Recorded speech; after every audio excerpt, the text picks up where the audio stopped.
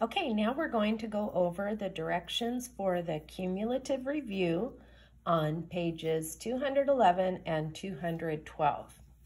So remember, this is open book, just like the way that we used to do them in class. So the first part is matching. They want you to match the proofreading symbol to its name, and that is from chapter 2. So I did a little extra legwork for you, and I looked it up in chapter 2, and if you want to write this down, it's on page 28. So you can put a little note up there at the top if you'd like, page 28. Part B, you need to fill in the circle next to the best answer.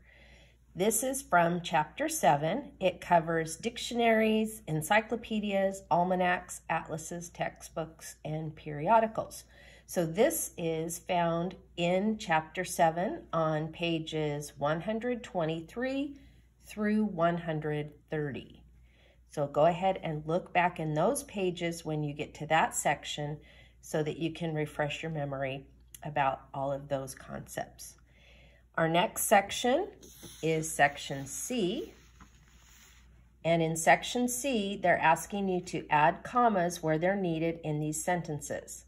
So again, they want you to use the correct proofreading mark and then put the comma under it. This comes from chapter 3, and that is on page 55 and 56.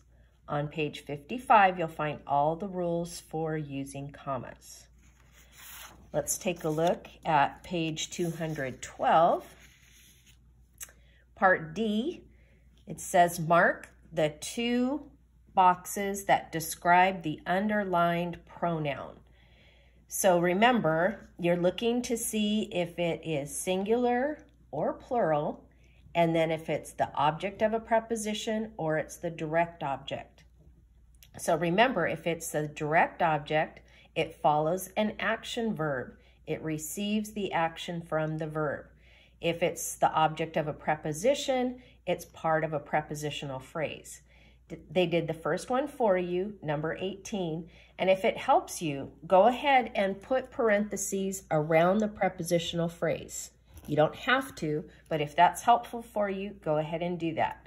So make sure you put an X either under singular or plural, and then under object of the preposition or direct object.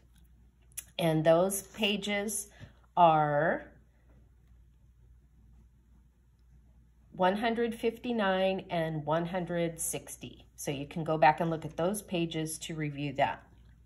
The next part, part E, says to underline the pronoun and its antecedent, then draw an arrow from the pronoun to its antecedent.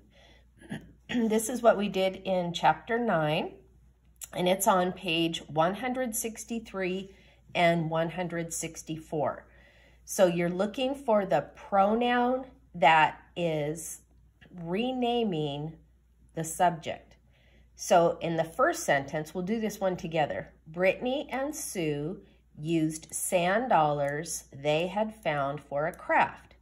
So what is the pronoun here? The pronoun is they. So we're going to underline they, and they is replacing Brittany and Sue. And then you're going to draw an arrow from the pronoun to its antecedent. So we're going to kind of do a double whammy there. We've got Brittany and we've got Sue.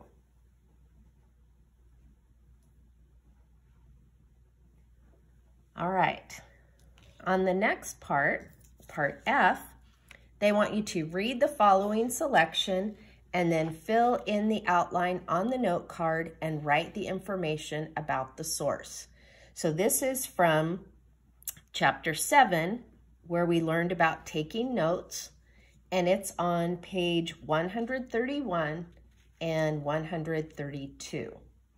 So you need to read this selection, and then you fill in the note card. So when we take a look at this, we see that number 1, the main point is early years, and then letter A is family. So that's the first subpoint.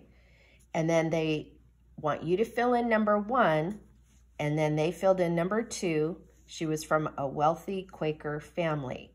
So you need to go back and look for the first detail when it's talking about her family that you could fill in there for number 1. And then part B, there is no subpoint. So if we look at number 1, supporting detail, studied major academic subjects. So a clue for us there is academics. Academics have to do with learning, right? So that might give you a clue as to what you should fill in as a subpoint for letter B. And then you need to look for one more supporting detail that you can put under that subpoint. Subpoint C is spiritual awakening at age 18. And then there is no detail that you need to fill in there. I'm sorry, yeah. Okay, so then part 2 is her prison work. That's the next main point. And we just have 3 subpoints. We don't have any details under those subpoints. She taught women prisoners useful skills, and then just find 2 other subpoints that you could add under that main point, prison work. So 2 more things that she did while she was doing her prison work. And then the last thing that you need to do is put the information about the source. So if you look at the end of the selection, here's a really big hint.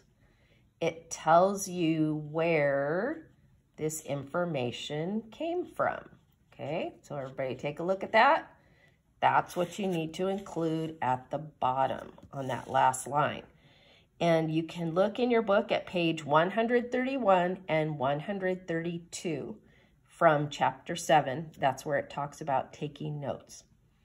When you're finished with this, you can go ahead and tear out this page from your grammar book, put your name and number at the top, and then you can turn it in with any other work that you have from this week.